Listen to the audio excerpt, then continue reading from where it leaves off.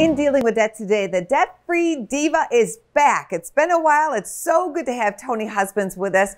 Toni, what are your tips for dealing with debt during the pandemic? So for people that are worried about dealing with their debt in a pandemic, the first thing I definitely want to say is these tips are for those who have a steady income source. If your income source is not steady, then we need to discuss, that's a topic for another show. But for people whose job situation or your income source is steady, then the first thing I want you to do is to really be concerned with and push on this, establishing a starter emergency fund. If the pandemic has taught us nothing, I think that we are all well aware of the value and the necessity of having an emergency fund in place. And now, if you don't have anything in place, getting started with something is important. Something is much better than nothing. So $500, $1,000. I'm not talking about creating your full emergency fund at this point, but getting some money together in a bank account that you don't have ready access to, like an online bank account with no debit card, is something that you want to focus on.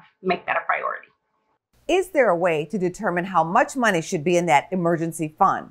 Yeah, I definitely think that you should look at your personal situation. Are you a single person who's renting and you don't have any dependents? Start with an amount like $500. Do you have a home, a mortgage? Do you have children? Maybe $1,000 or $1,500 is something that you should strive for. And we're at the point now where people are starting to, we're going to be receiving stimulus checks. We're going to be completing our taxes. If you get a tax refund, use that money, put that aside, earmark it for your emergency fund so that you can knock that out the box right away. What are your tips to maximize income and to minimize expenses? So here's what I say in this pandemic. Again, there are a lot of people experiencing the pandemic in a variety of ways. But if you are working from home, we're not doing as much entertainment actually now. You know, we're not spending as much money on entertainment activities. We're not traveling as much.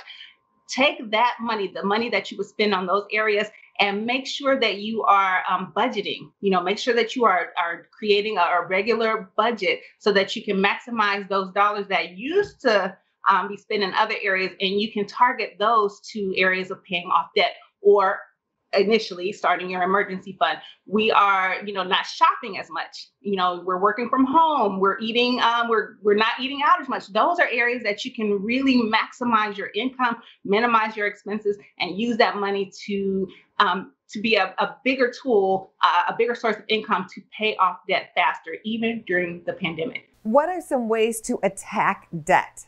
Yes, there are a variety of sources. I love the debt snowball. It's simple. It doesn't use a lot. It's not complicated. You focus on your smallest debt first and pay that off first. And the reason that I love the debt snowball and it worked for me is the idea of quick wins. Because when you start seeing some of your debt slashed and you start knocking some of those things off the total list that you have, then you're more apt to stay with it. The quick wins give you motivation that's necessary. We paid off $107,000 and we did it using the debt snowball method.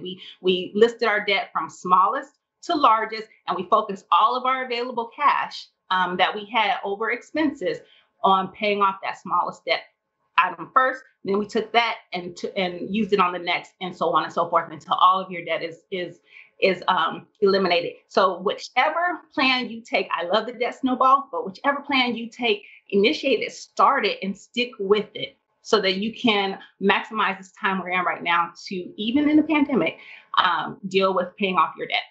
Beautiful. And the next time you're here, we will address how to handle money if you are down to your last penny. Toni has been there, so we look forward to having you back soon. Thanks for having me.